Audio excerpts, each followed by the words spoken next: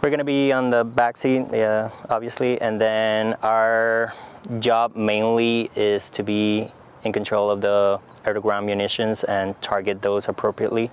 So while the pilot is pretty much in charge of the air-to-air realm, we're in charge of the air-to-ground realm. We tell them where the bombs are going to go, and when we're not doing that, we're just backing up the pilot as much as able and serving as a co-pilot for him as well.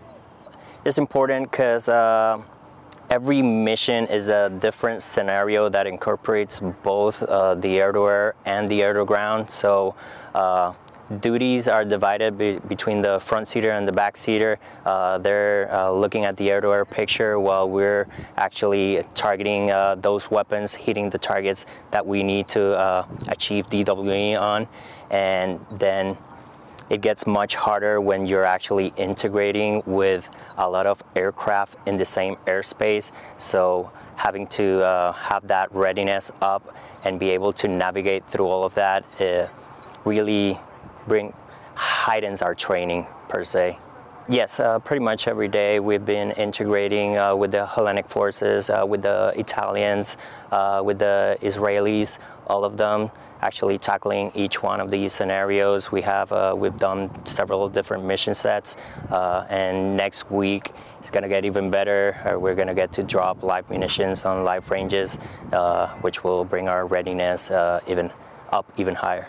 Well, it's very important to actually be able to integrate that closely with our maintenance, because they are the ones that get those jets up in the air every day and every night. So they're doing a hell of a job doing that and keeping our combat readiness at a high level right now.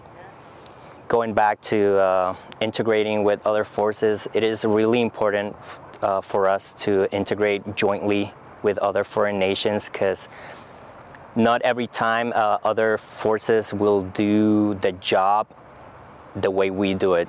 So it's that amount of flexibility that needs to be incorporated into the mission planning as well as to the execution for a greater mission success.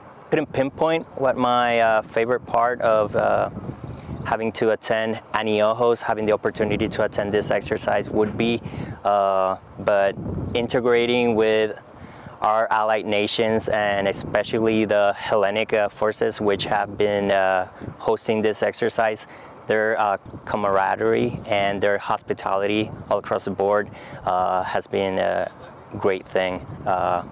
We've loved it, and having the chance to also explore the country, their culture, their monuments, it's been amazing as well.